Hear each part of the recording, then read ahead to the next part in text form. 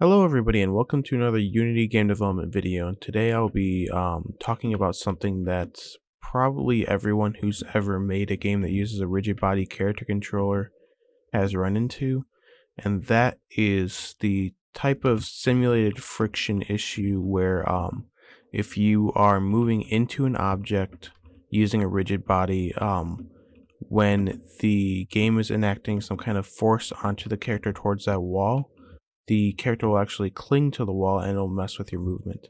So right now if I walk into this wall and I start tilting the camera while holding forward, my character wants to move forward here, and you can see I'm moving an incredibly small amount. And if I turn it, I'll move a little bit faster, but also if I turn it and move out, the character will bump into it. And this is most noticeable with jumping behavior and kind of how characters interact with walls while they're jumping. So if I jump into the wall, you can see that I am hovering there for a second because the character and the script is trying to add force onto the character into the wall.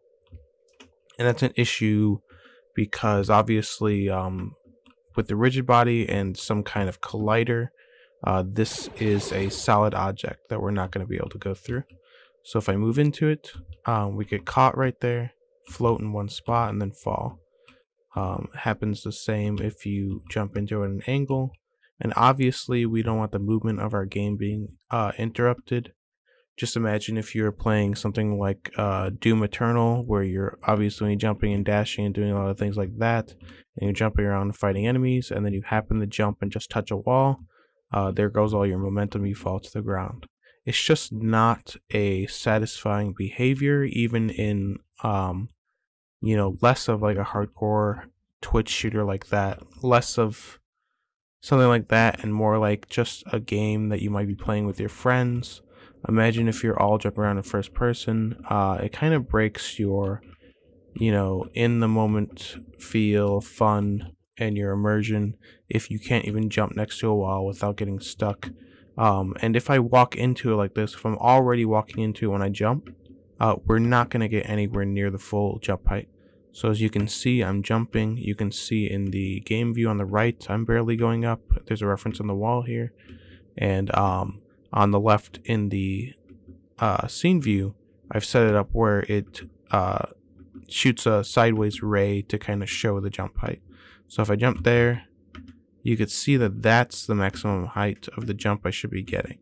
But if I walk into it, I'm getting something less than half of that. So it's obviously an issue. And I've set up a way that will take care of this.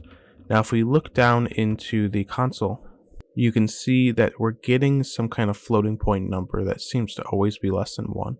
And what's actually happening with that is if you look into the scene view, you see those that kind of array of rays that are coming out from the character. Some are red, some are green. The green ones are hitting a wall or an obstruction, and the blue line that's coming up is the average, like inverse angle of those.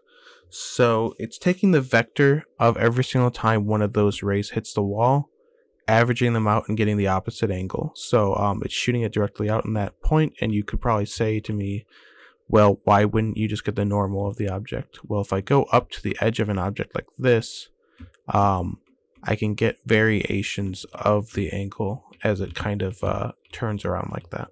So that's useful there. That is something I go over completely and more in depth in another video. If you're interested in that, go on my account and check out those videos there. But I am just pointing this out because this is the method I'm going to be using. You definitely don't have to use this method, and I'm not trying to confuse you. I'll just suggest a much simpler method as opposed to this. This is just how we're going to get the angle of the wall or the obstruction. So the much simpler method, and the only reason I have this is because of I used to have a wall jumping script and it was useful for that.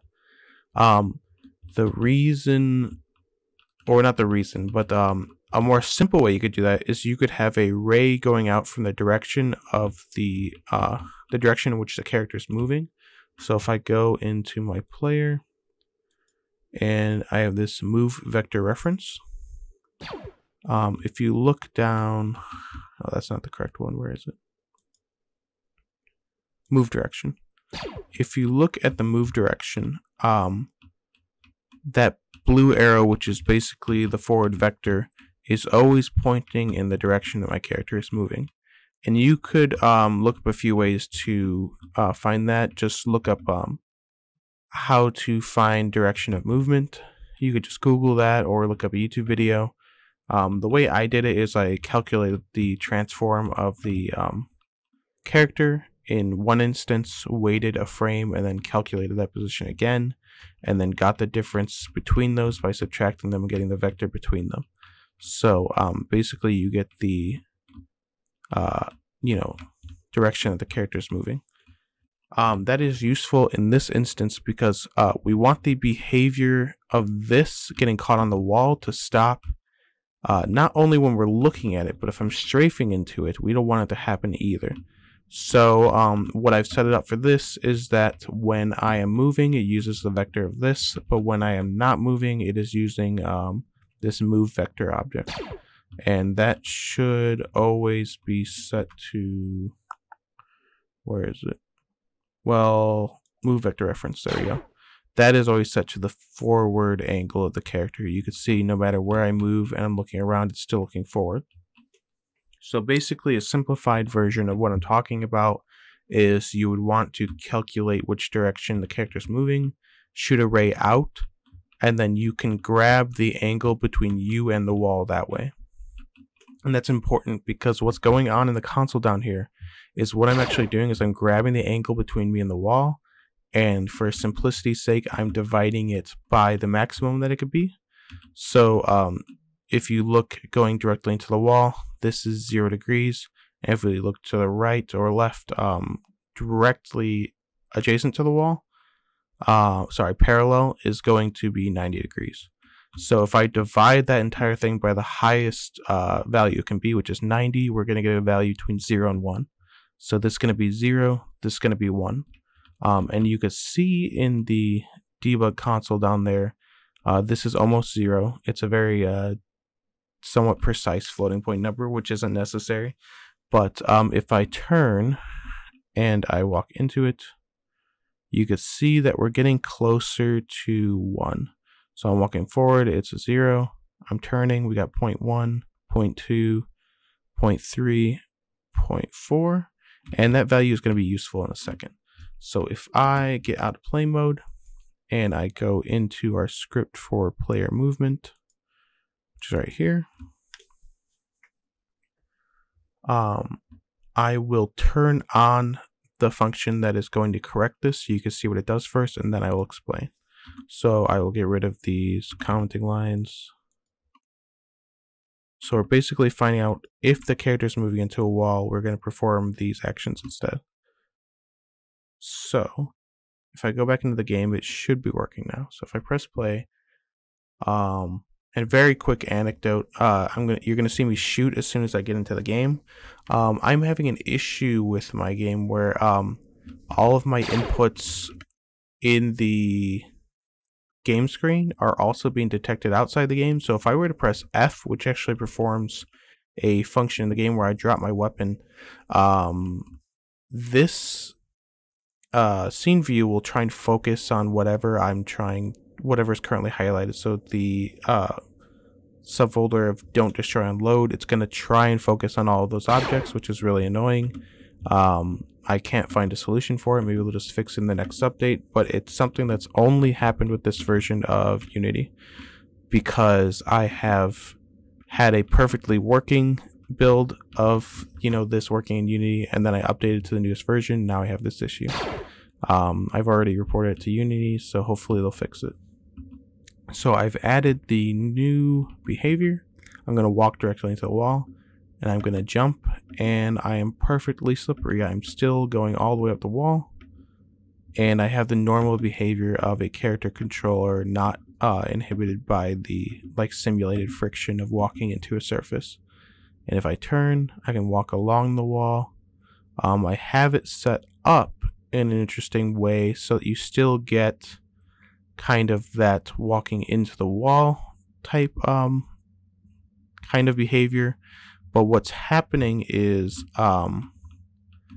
it is kind of making that movement move along the wall, and the move speed that is controlling the character is being controlled by that kind of value that I showed you down there in the debug menu. So basically, that value that's 0 right there, I'm going to be moving at 0% speed, and then it acts as kind of a multiplier that gets us back to the original default movement speed as we turn towards the wall.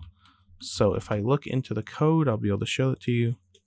If we're not moving into the wall, we're just going to use our regular velocity and our regular movement system. But if we are moving into the wall, what is normally the movement speed of the character controller is going to be multiplied by that approach angle divided by 90. So the approach angle is what's being determined by those rays. So as I am standing directly by the wall, it is telling me that the angle is going to be 90, and divide that by 90, and we get 1. It's telling me that the angle is roughly 0 or whatever. So when I'm standing there and looking directly at the wall, we are going to be multiplying the movement speed by 0. So if we're looking directly at the wall and we're trying to move forward, we're actually not going to move. And I will set it up so that it does not work with rigid body objects. So obviously you can walk into crates and stuff like that and knock them over. I'll have to keep that in mind. But for objects that we know are definitely going to be static in the environment and the character should not be able to walk into them or move them, this is useful for that as well.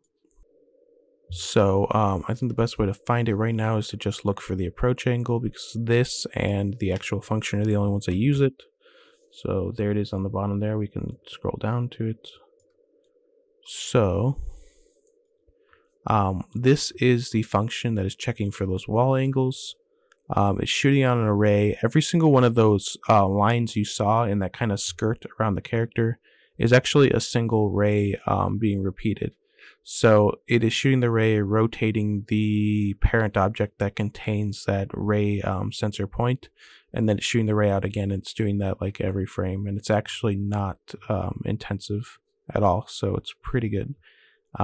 If we go down to the approach angle, right here we're getting an average, and we're getting a reflection vector, which isn't exactly used, but we do need the approach angle.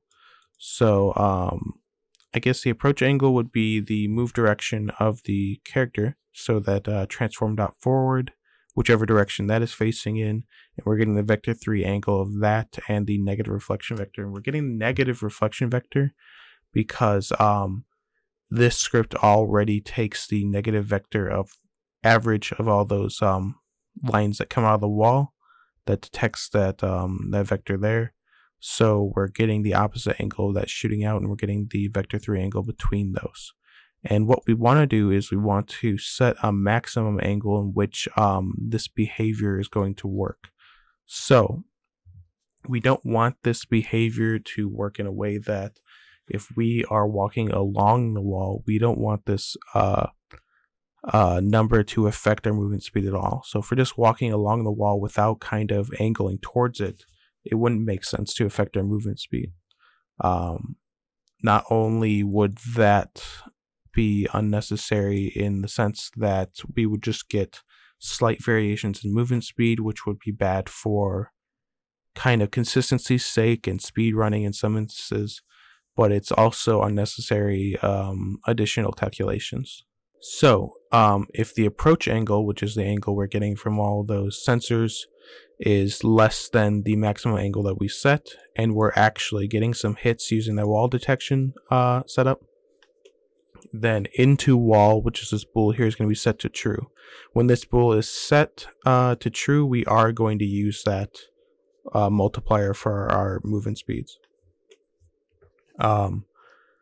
If not, it is going to be set to false.